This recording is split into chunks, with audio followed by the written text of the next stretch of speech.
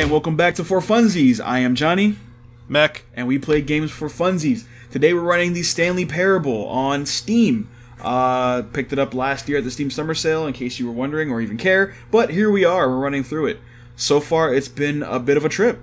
Indeed. And if you want to see the trip, please tune in our last episode, part 1, where the narrator completely owns us and restarts the game on his own. Yeah.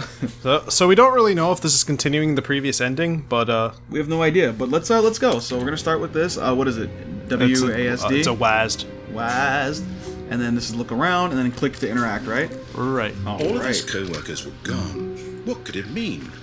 Stanley decided to go to the meeting room. Perhaps he had simply missed a memo. Oh, this is kind of loose with the controls. Pardon me. I'm on a trackpad. It's not even a mouse.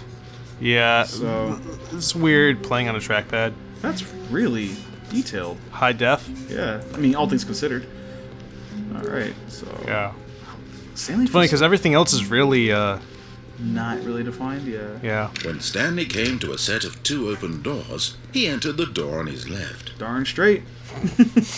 I follow rules.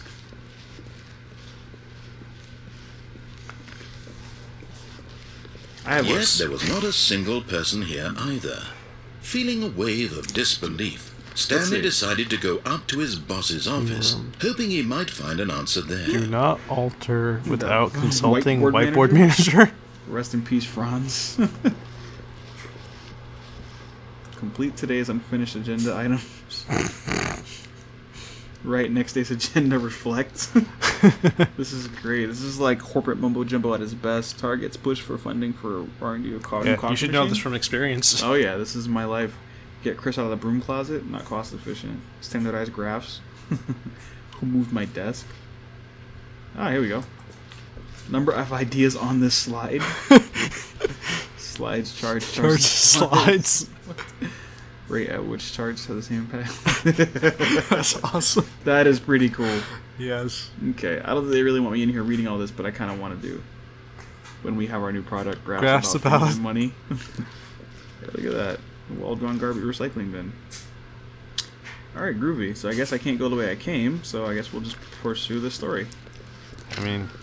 And they're closing doors behind me. That is not cool, but whatever. Yeah. Ooh, broom closet. How do I... Oh! Did not expect that to happen. Stanley stepped into the broom closet, but there was nothing here, so he turned around and got back on track. Nah, son. There's definitely something here. I deny you, narrator. There was nothing here. No choice to make, no path to follow. Just an empty broom closet. No such thing. No reason to still be here. No such thing, dude. Alright. Alright. I don't waste your guys' time, but there's gotta be something here. Anyway, whatever. Narrator, up or down? Coming to a staircase, Stanley walked upstairs to his boss's office. Alright. Upstairs, got it.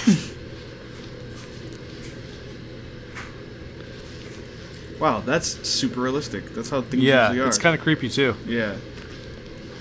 But Stanley just couldn't do it. He considered the possibility of facing his boss, admitting he had left his post during work hours. He might be fired for that. And in such a competitive economy, why had he taken that risk? All because he believed everyone had vanished? His boss would think he was crazy. And then something occurred to Stanley. Maybe, he thought to himself, maybe I am crazy. Wait. All of my co-workers blinking mysteriously out of existence in a single moment for no reason at all. None of it made any logical sense. And as Stanley pondered this, he began to make other strange observations. For example, why couldn't he see his feet when he looked down? Why did doors close automatically behind him wherever he went? And for that matter, these rooms were starting to look pretty familiar. Were they simply repeating? No, Stanley said to himself, this is all too strange. This can't be real. And at last, he came to the conclusion that had been on the tip of his tongue. He just hadn't found the words for it. I'm dreaming! He yelled. This is all a dream. Oh, I think the real curiosity is why is there a voice in his head found an answer, narrating an things. explanation. You ever see the movie Stranger Than Fiction? He wasn't going to lose his No, job. why did I ask you that? I know you were going to say no. And he thought to himself, movie with I'll wake up soon. I'll have to go back to my boring real-life about a job guy pushing who buttons. I may as well enjoy this finds while out that I'm he's the still main character lucid. of a novel. So, Years. imagined himself flying. Oh, is that Began with to gently Will float Ferrell? above Yeah. the Yeah, I ground. did see that.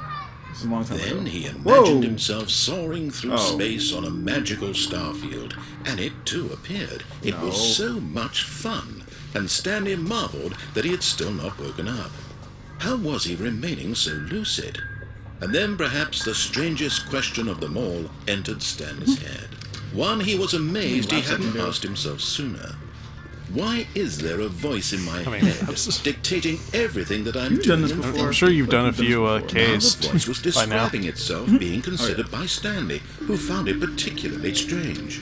I'm dreaming about a voice describing me, thinking about how it's describing my thoughts, he thought. And while he thought it all very odd, and wondered if this And this voice came out spoke before to all Inception, huh? people in their dreams, the truth was that of I course don't know if it did or this not, was but not a dream. How could it be? Was Stanley simply deceiving himself? Believing that if he's asleep, They've created a he doesn't have game to take where all I want to do is run responsibility around for these himself. rooms. Stanley This is fun for me. as awake right now as he's ever been in his life. Then how do we fly?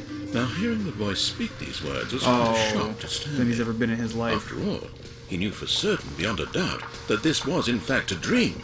Did the voice not see him float and make the magical stars just a moment ago? How else would the voice explain all that? This voice was a part of himself too. Surely, if he could just...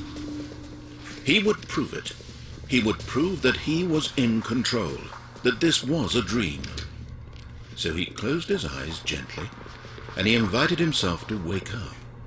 He felt the cool weight of the blanket on his skin, the press of the mattress on his back. For the record, I'm fresh still trying to air of move the right now. world outside this yes, one. I noticed that. Let me wake up, he thought to himself. I'm through with this dream. I wish it to be over. Jump scare? Let me go back to my job.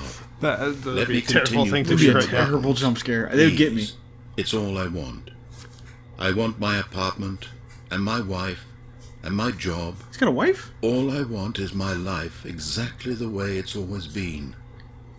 My life is normal. I am normal. Everything will be fine. This is fine. I am okay. Everything is fine. Everything? Yeah, there's nothing. Woo! Back in my loops. Let's do it. Stanley began screaming. Please, someone, wake me up. My name is Stanley.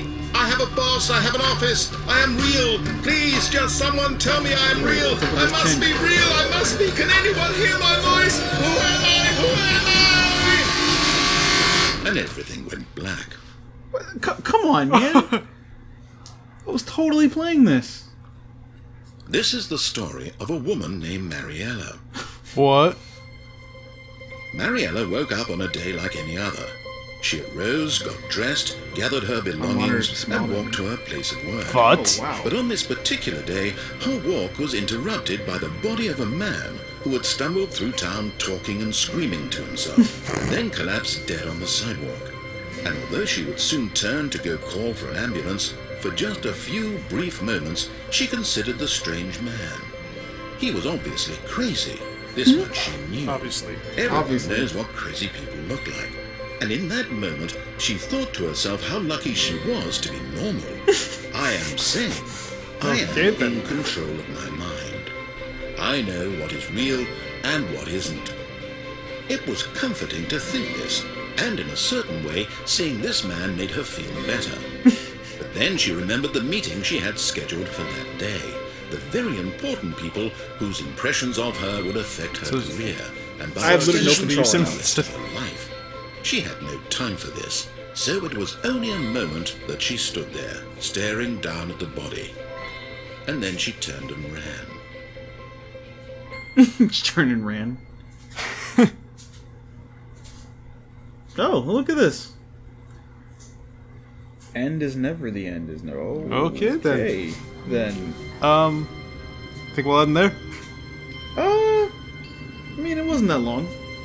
Yeah, we got an ending though. Yeah, we got I mean, an the first one was like 20 minutes, so Okay. Well, this is another ending. yeah. Join in next time to see where this takes us.